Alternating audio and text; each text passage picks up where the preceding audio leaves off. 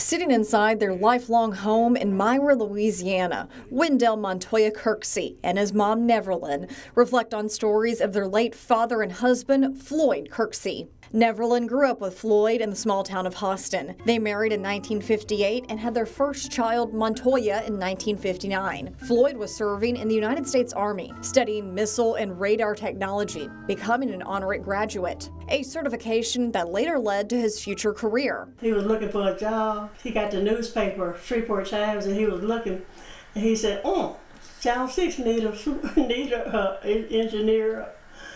And he said, well, I'm going to go up there. I know I'm not going to get the job. That's what he told me. I said, okay, go ahead. But when he got there, it was so strange because they thought he was coming for a janitorial job.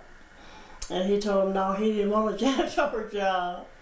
And so they sent him to Mr. Bryan, and when he came back home, he had the job. Mr. Floyd Kirksey became KTAL's first black engineer. His technical training in the Army made Floyd stand out to the former general manager, H. Lee Bryant, who soon promoted Floyd to the chief engineer position, becoming the first black chief engineer for KTAL's now 70 years of history. And at that time, you didn't see that many people of color in that position.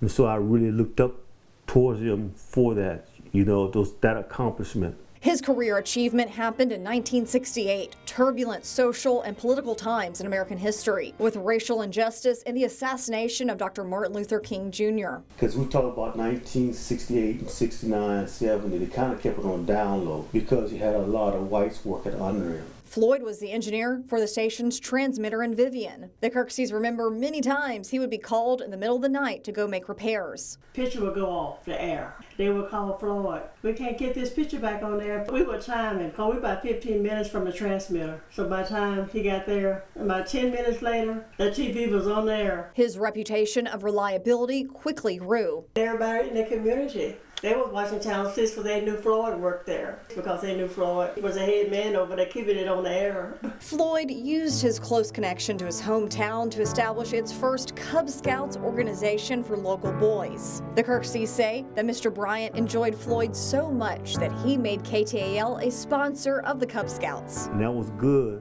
because little black boys had the opportunity to get in the Cub Scouts. That's something that was exciting for us here, little black boys here in the country, to have something like that.